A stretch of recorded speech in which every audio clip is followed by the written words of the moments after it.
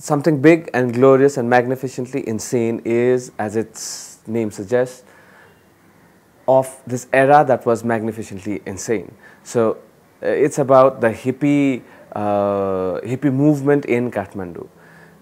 The peace trail that began in Europe, that started from Europe and Americas, came to Asia through Iran, Pakistan, India, and then ended in Kathmandu. Because after Kathmandu, there was nowhere else to go. Tibet was closed down, couldn't go to Sikkim, so Kathmandu was the center, and it all ended there. And so a lot of things happened in that. A lot of people met from different parts of the world, and Nepal had just opened up to foreigners. It was, I think, during started during the early 60s, continued to the 70s and 80s, until there was a ban of marijuana in Nepal.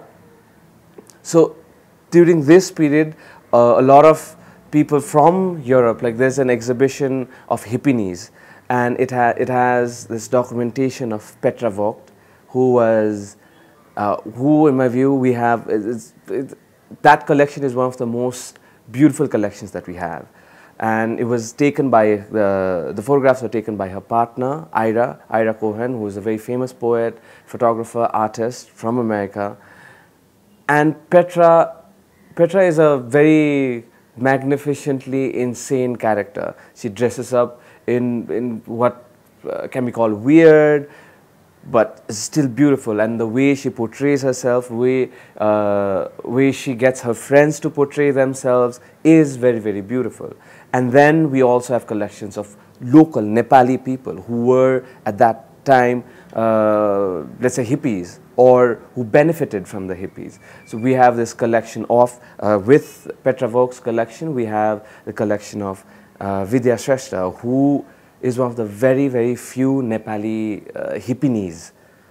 And then there's collection in Snowman, Snowman, Ramprasad Manandar is one of the first person who made a business out of the people, the hippies. So he opened a cafe in Jhochhen, the Snowman Cafe, and it's one of the very few, or maybe even the last cafe, business standing from that era, you know. And then we also have collections like Mohan Mulepati, who's one of the first person in Nepal to operate second-hand cars, vehicle sales, because the hippies used to come overland through Europe, through India, and then reach Kathmandu, and they would not have the money or you know, the energy to go back again on the same vehicle, so they sell it here.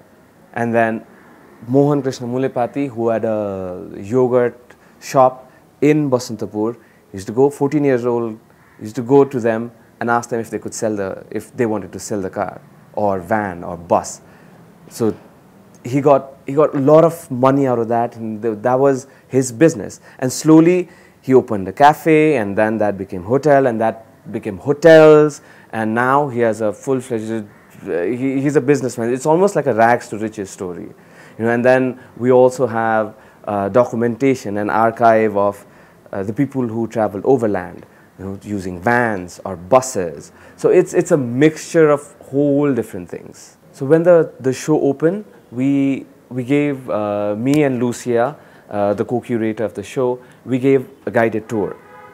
And at one point we reached Century Lodge, which has a collection of Century Lodge, and Suman Shrestha, who's the owner, he's reconstructing his lodge. And then we had a couple of old-time hippies who had come back, and this woman, I forgot her name, she said, that is the room where I fell in love with my current husband. That is where we made love for the first time, and that is where we conceived our son. Now was old, you know. So it's so beautiful. Like, she almost started to cry, and Suman Shrestha was there, and he also almost started to cry because it was such a beautiful moment. You know, so this show has been quite special to me, and also Lucia, who's been researching on this for, I don't know, for so many years. Kathmandu, Kathmandu, Kathmandu.